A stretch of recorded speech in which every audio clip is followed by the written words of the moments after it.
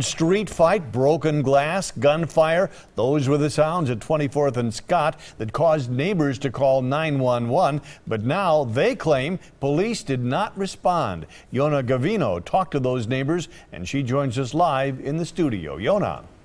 That's right, Mike. This is a very busy neighborhood and it's filled with families and small children. But they told me that every single time they called 911, they were put on hold and police never showed up. Crime has risen. Jean Richardson claims she felt like a prisoner in her own home. I'm trying to help them, but I don't have the backup from our department. And I'm afraid I can walk out of my house or sit in my living room and get hit by a bullet. She witnessed about 15 people fighting in the street. She heard breaking glass and shots fired. She called police, but told me after 4 calls and about 20 minutes on hold, no one showed up. How shocked were you that when you called, you didn't get a response even one time?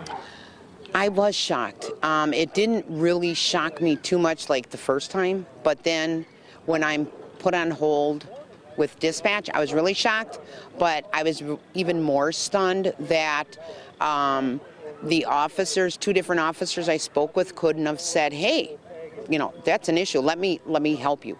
Alderman Bob Donovan is just as outraged. It is my obligation to stand up and fight for the best interests of my constituents, and by God, as long as I'm alderman, I'm going to do just that. Donovan calls the police's failure to respond totally unacceptable.